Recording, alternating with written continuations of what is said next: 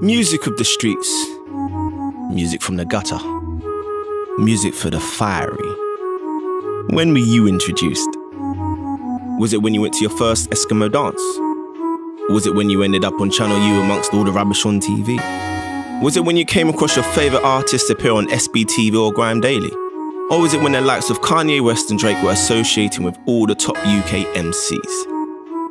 It's likely at this point you became aware that there was in fact an entire scene behind the gun fingers, hoodies and screw faces of the UK streets, and that it was known as grime music.